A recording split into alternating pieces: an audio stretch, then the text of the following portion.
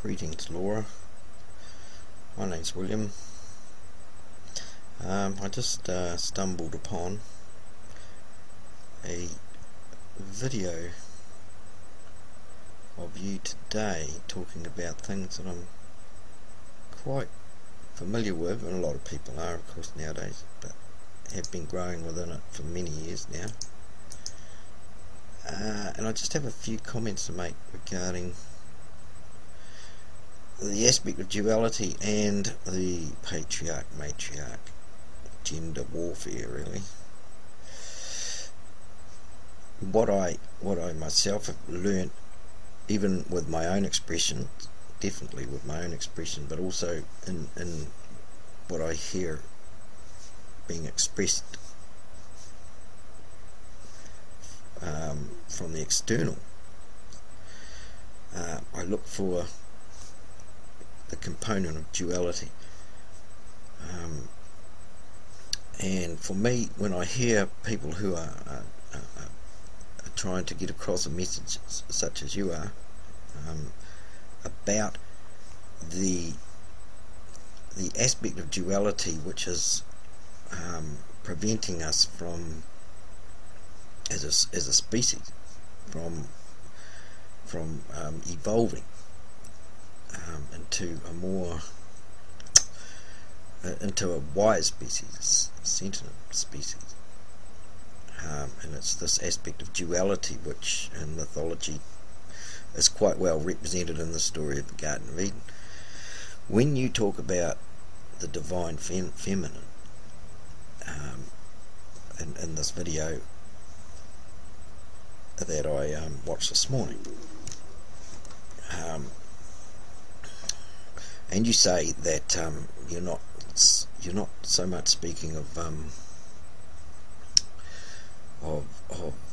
female male, because within females there's a masculine and within males there's a feminine. You're talking about something which in a sense usurp the true goddess, earth goddess, and that something is a masculine. In my own life lesson, I've come to understand the possibility that this masculine patriarch, usurper, veiling what you call the goddess, and putting himself up as the only one true God. Have you ever thought of the possibility that behind that is a feminine aspect? It's a very hard question to ask or even hear in some regard. I've spent many years on a particular forum being bashed as some kind of horrible male, if you like, for presenting ideas which need to be talked about and recognised because they're part of mythology. Lilith, or the woman scorned. The Lilith mythology speaks of a feminine aspect which came before Eve was gifted to Adam, and that this female was in this particular mythology was rejected by Adam, and so God made Eve. And since then, Lilith's job has been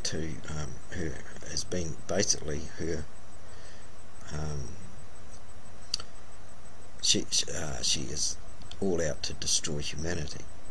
And so what I'm trying to say, I guess, is that when we're talking about this earth female, or female, male, masculine, feminine, or any number of these things, we still within the paradigm of duality. And I feel that we need to really be able to move beyond that.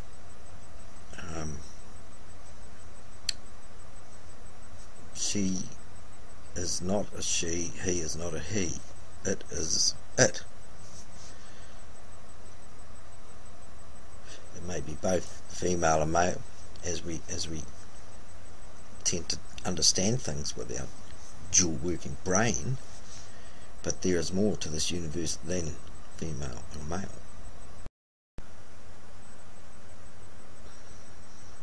Okay, so now that I've identified at this aspect, which in mythology is known by many names, but the one I've chosen is Lilith, to stay in the theme of duality, Adam and Eve, tree of knowledge, tree of life, the Bible, the God of the Israelites, the God of the Christians, and the God of the Islam, God of Islam. This fear-inducing male patriarch God concept. Where did it come from? What is it about?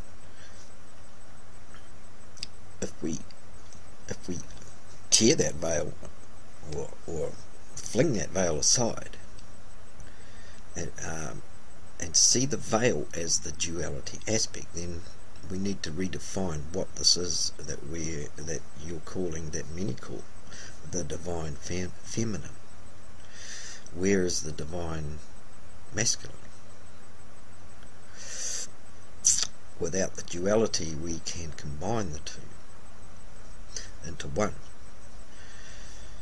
And perhaps from this point I will come from another direction now in my own personal travels and communion with this divine aspect of what we as humanity come from.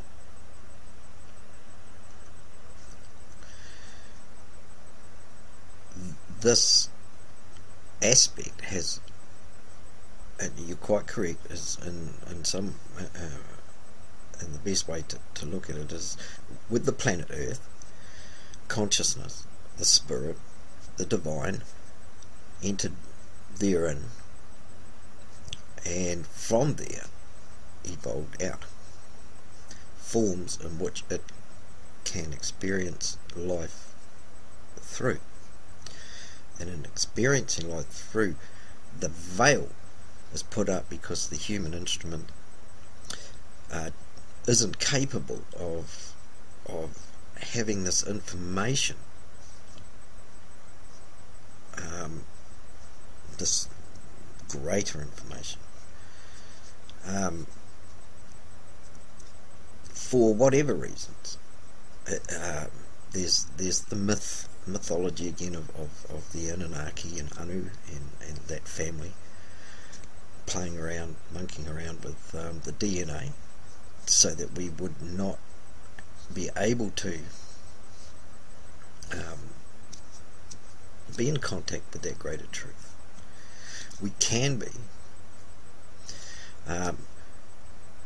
but in cutting to that chase, if you like, I'm coming from a perspective where the earth entity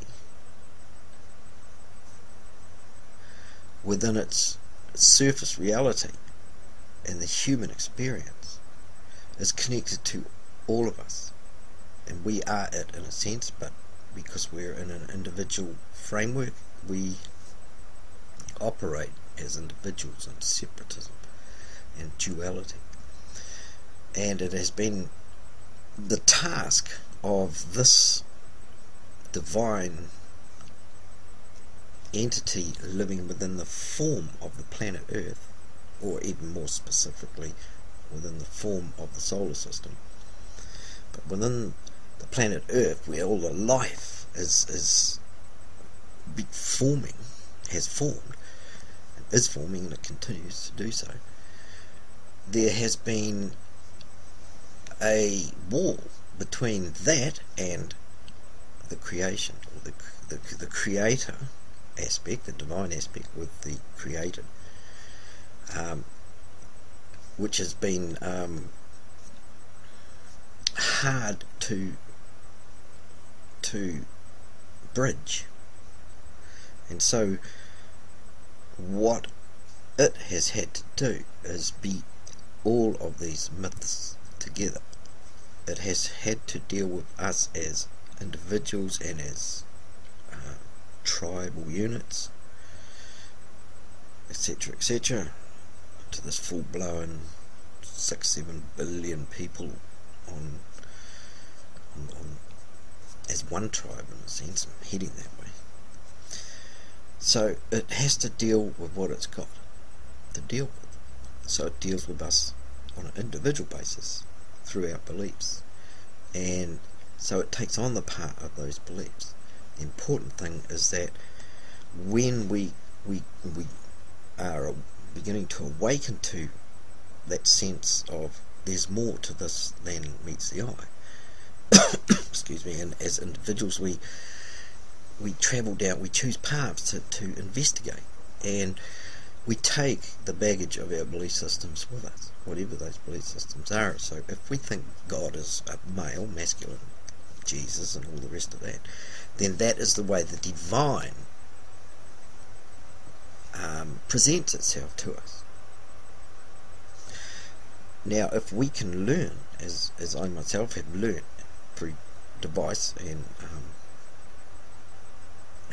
heart and this human instrument, and the external, what we call the external, which is not really external, it's another internal. External is another expression of duality. It's not really external, but we see it as that from our perspective through this human instrument, learning to synchronize our experience with the greater outside reality, which is not outside, inside, rah-de-rah. Okay, in this communication, this is what was revealed to me through this communication, that indeed it is all of these things. It is there is no separatist, there is no enemy, there is no devil, there are these lower things, but all these lower things come about because it is the desire, for want of a better word, for the divine, within the divine, to connect with its outposts of itself in the separate forms that we are. And so it will and does use all available means in order to get that connection, but we need to understand and allow for that divine to let us know and break through those belief systems. And so therefore we need to allow for that information to have its effect in cutting away those branches of belief systems which are no longer valid or have any real purpose except to keep us separate from each other and from that divine, whether it be Lilith or the god of the Western, the god of the main religions, or the one true God, the male, the devil, whatever. It's all of those. So in effect, it is playing a divine role, which it's quite capable of playing. And when I say it, I'm not. It's not derogatory, or by saying it rather than he or she. It's not disrespectful. It's just a matter of that's the way it is. The divine. We are the divine if we can learn to drop away all of those feminine, masculine, etc. weapons of warfare, in a sense, and separation. Then we are better equipped to hear what the divine is willing for in relation to us